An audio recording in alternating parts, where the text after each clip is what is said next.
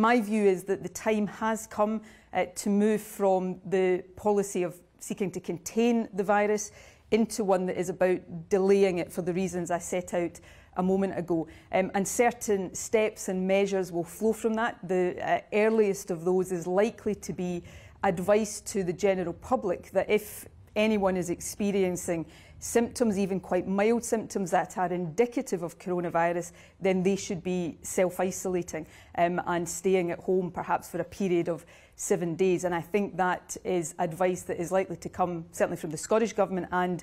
from other governments across the UK very soon. I don't want to get ahead of the decisions we will take over the course of today, but I think if you listen to me carefully, then I'm saying that not just from a scientific and perhaps not even most importantly from that point of view, but from a wider resilience point of view, then I think there is a big question mark over whether large-scale events like that, whether it is sensible to allow them to proceed at the moment.